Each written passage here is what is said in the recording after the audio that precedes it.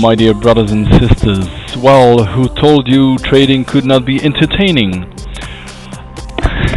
Okay, today I'm going to talk about something particularly new in the SwingTracker 5.7, which is normally going to be released next week. Well, I've been promising 5.7 for a few weeks now, but it should be there.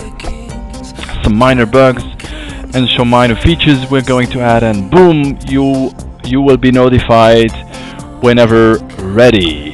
So the horizontal line is activated by this icon. First of all, this is the toolbox, this right pane.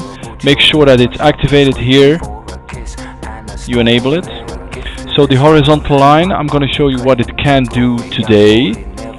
It can be dragged, of course, but it's going to show you the prices. It has options.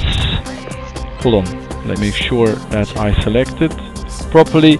Annotation preferences, and each line has his own options.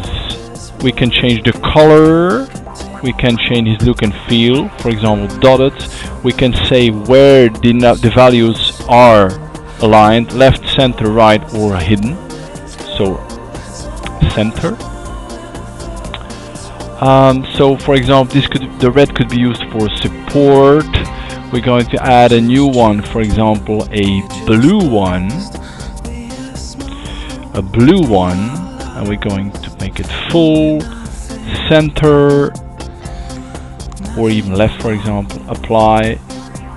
Okay, so we have more tools to play around right now.